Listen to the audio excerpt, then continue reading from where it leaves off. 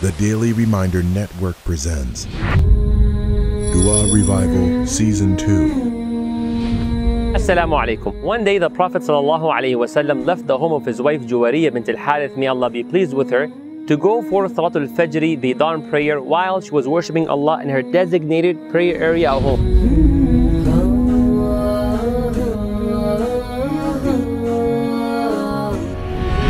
After several hours during the time of Duha in the forenoon, the Prophet ﷺ returned home to find his wife Juwariya worshipping Allah in the same position she was at when he had left her earlier in the morning.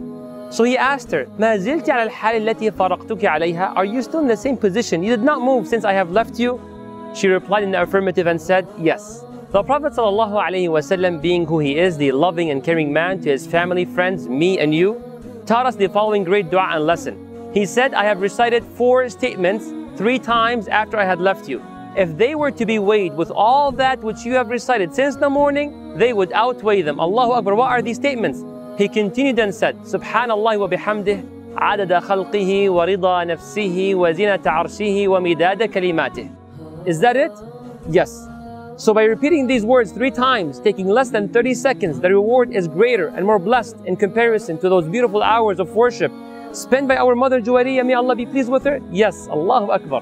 Brother, please explain and elaborate further on the meaning of this outstanding dua so that we may express it with understanding and passion. I will inshallah, but please be sure to focus and pay attention, for you will enjoy it inshallah. May Allah make it easy on me to explain, easy on you to understand, and easy on all of us to implement. Ameen Rabbil Alameen. The Prophet ﷺ, as narrated in Sahih Muslim, began the dua by saying Subhanallah, commonly translated as all glory be to Allah. It can be further explained as the following: O Allah, you are free from any imperfection, free from any shortcoming, free from any lie attributed to you by the haters and the ignorant, and free from any association or similarity to any being in any form. So by saying this, you are negating every negative attributed to Allah subhanahu wa ta'ala. Now, wa bihamdih. One of its meanings is, O Allah, you are deserving of all praise. With that praise, you affirm Allah's oneness, uniqueness, strength, capability, and all of his beautiful names and all types of praise. So ultimately, by saying this, you are affirming every positive attributed to Allah subhanahu wa ta'ala. Now what remains in the dua is a description and explanation of the extent we want to negate the negative and affirm the positive attributed to Allah subhanahu wa ta'ala. Let me give you a quick analogy to help you appreciate what remains in the dua. Imagine a young boy who would tell his parents, "I love you." And there's another young boy who further describes his love by saying, "I love you so much, as bright as the sun, as big as the sky." Wow, now that is some serious love. Allah is the best of examples. To what extent you want to express to Allah the statement, Subhanallah wa bihamdih? To what extent you want to negate the negative and affirm the positive attributed to Allah subhanahu wa ta'ala? Number 1, adada khalqih, by the amount and number of his creation. Allahu Akbar. Do you realize how large of a number that will come up to? That includes every human being, every jinn, every angel, every animal, every living and non-living thing, every grain of sand in the deserts and every drop of water in the oceans, every creation, that which we know about and that which we do not know about. Allahu Akbar. Subhanallah wa bihamdih adada khalqih. Is that it? No. Number 2, wa rida nafsih, until he is pleased. O Allah, I glorify you and praise you with the quality and quantity of that which pleases you. Allahu Akbar. This is the greatest goal you can achieve and the greatest extent you can reach. Subhanallah wa bihamdihi adada khalqihi wa rida nafsih. Number 3, wa zinata arshih, and as heavy as his throne. Allahu Akbar, which is the heaviest thing known. The distance between the earlobe and shoulder of one of the angels carrying the throne is 700 years long. Allahu Akbar, how magnificent is Allah's throne.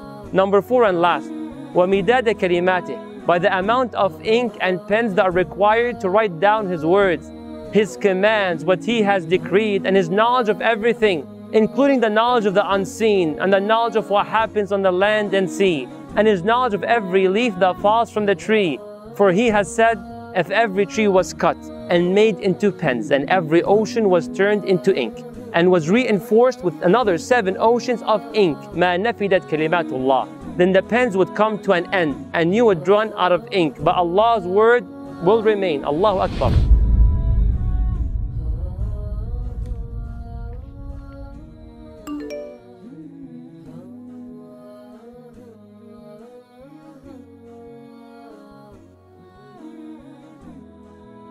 Subhanallah wa bihamdihi adada khalqihi wa ridha nafsihi wa zinata arshihi wa midada kalimatih. Subhanallah wa bihamdihi adada khalqihi wa ridha nafsihi wa zinata arshihi wa midada kalimatih.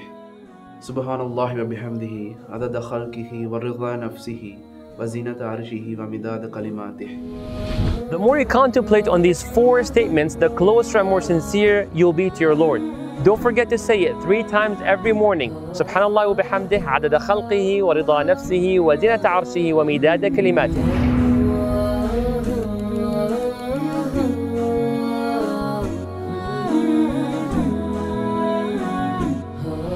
May Allah bless you. Feel free to press like, but most importantly is for you to click share. Maximize the benefit. Jazakumullahu khairan. Wassalamu alaikum wa rahmatullahi wa barakatuh.